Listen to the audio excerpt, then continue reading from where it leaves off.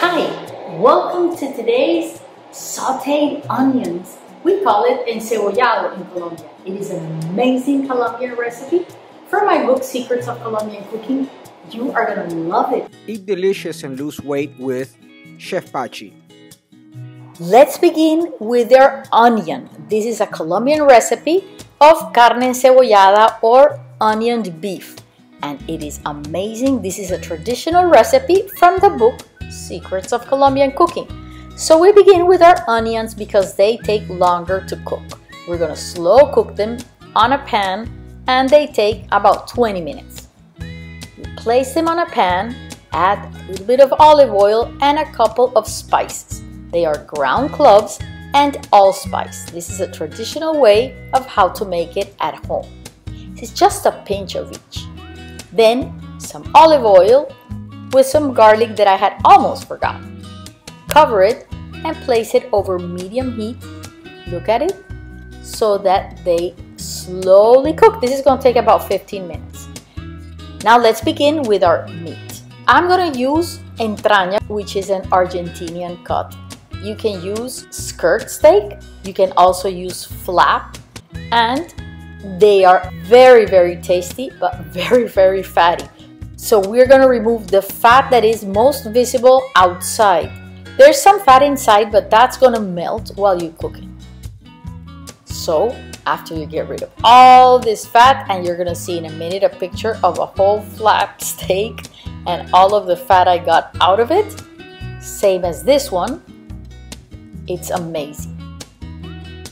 Now you're going to take your meat and you're going to cut it against the grain. That way it's going to be more tender, because sometimes it's not as tender as you'd want it to be, especially if it's grass-fed beef. We are going to season our meat with our herbs, garlic, a little bit of seasonings, salt and pepper, and we're going to place it in the oven. I wanted to show you that you can also freeze it in packs like these and keep it frozen, because it is very easy to defrost if you freeze them like this, in bags or containers that are not thick, so that you can defrost them in minutes underwater without letting the water go into the beef.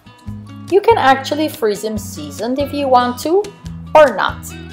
These ones are not the same ones that I was using right there, and those I seasoned with some Mediterranean spices, za'atar and sumac, and a little bit of garlic and olive oil. So you can season them as we do in Colombia, or you can season them as you want. They come out amazing, and they only cook for 45 to 55 seconds, depending on your broiler. We broil them in very high heat, and it's perfect. So here are our onions, and they were about to burn on one side. So I'm going to tell you what I do when that happens. Now we're going to put each of our meat pieces in a baking pan, and we don't want them to touch each other so that they brown. If you put them too close together, they are going to let some of that moisture and fat out, and they're not going to brown beautifully. Pinch of salt and pepper on top, and we're ready to go.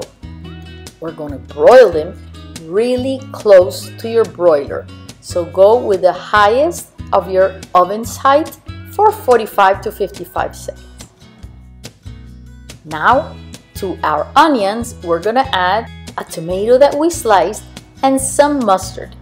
And I told you I was going to tell you about how to get that burnt or that highly golden part from the bottom of the pan and get all those delicious and sweet drippings from your pan. You see that there was some moisture? I had added 2 tablespoonfuls of water with the tomatoes, and look how all of the drippings come out of the pan. You get them into your food, and the pan's going to be very easy to clean. Instead of adding more oil to try to get it off, all you need is a little bit of water to create that moisture and cover it. This is our delicious, delicious encebollado or onion that we're going to put on top of our meat. Check it out. Beautiful, golden, and delicious. Now this is how I also freeze my onion mix. This recipe that you're going to see works for about 4 to 6 people, And what I do is I freeze 2/3 of the recipe so that another day I can have my onion ready to cook just by warming it up in a minute.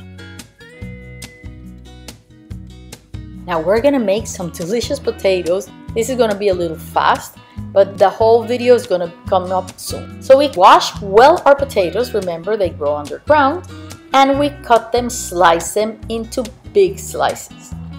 Why big slices? Because we're gonna make them golden on the sides, and otherwise it would take a larger pan to do this.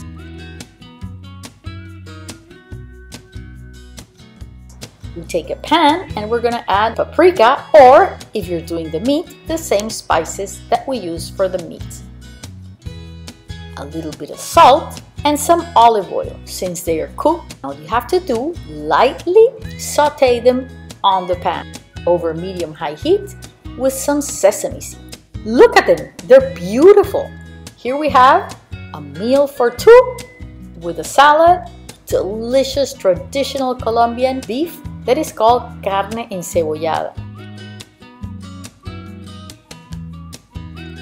Chef Pachi, delicious food, amazing mood. Enjoy! Chef Pachi.